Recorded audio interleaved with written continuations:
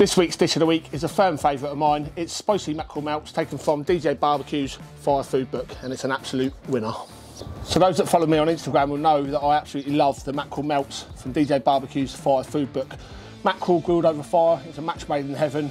Top that with cheese, chillies on toasted ciabatta. It's absolutely epic, so I'm going to show you how we make it.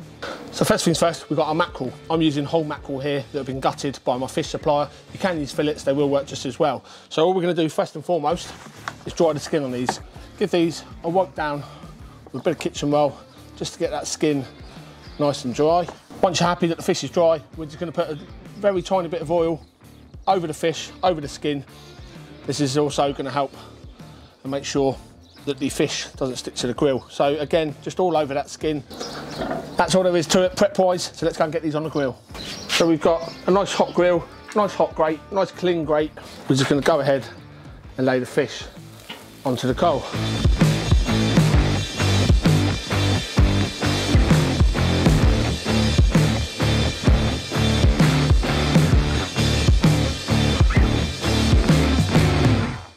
Once you're happy that the skin is crisped up and you've got a lovely bit of char on there, we're just going to move these over to the indirect side, pop the lid down until they're finished. We're going to take these off when they hit 55 degrees Celsius.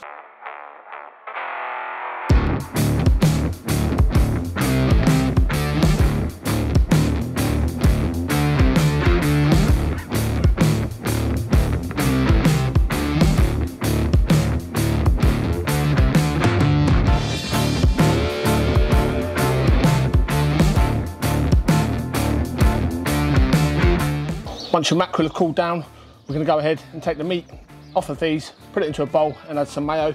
We're going to put some of the skin in there as well because a nice charred, crispy skin just adds that extra level of flavour. And crispy fish skin cooked on charcoal is absolutely banging, so why wouldn't you chuck it in there? So let's just go ahead and start taking the meat off of these. Be careful not to put any bones into the bowl. Once you've picked all the fish off, you put it in the bowl, just have one last check, just go through there with your fingers, just make sure there's no big obvious bones. You might get some smaller ones that get away from you, but to be honest, I've never had a mackerel melt where I've had a mouthful of bones, so the little tiny ones, I wouldn't worry about too much, just take out any big obvious ones. Now to the mackerel, we're going to go in with a good squirt of mayonnaise, nice generous pinch of pepper, mackerel loves pepper, and of course some salt. Then just mix that through. You'll notice we've got quite big flakes of fish. That's fine, that's how we want it. You don't want to mince it up too small. So now we're going to spoon this onto the ciabatta.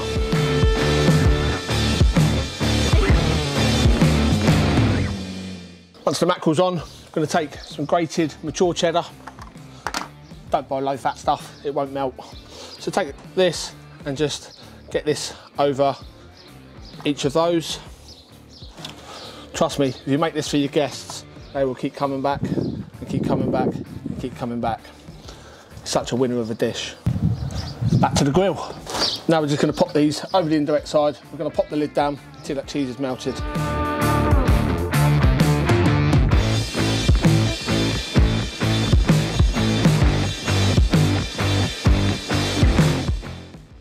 Now they are called spicy mackerel melts, so we're going to garnish these with some red chillies. So we're just going to thinly slice these red chillies.